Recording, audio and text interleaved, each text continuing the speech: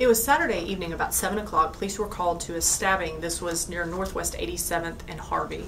Officers arrived in that area, did find a victim. He's been identified as 29-year-old Sokari Okonya.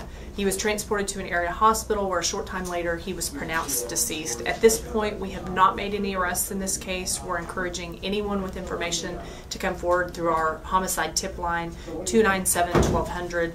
Again, no tip is too small. We want to hear from anyone out there who has information.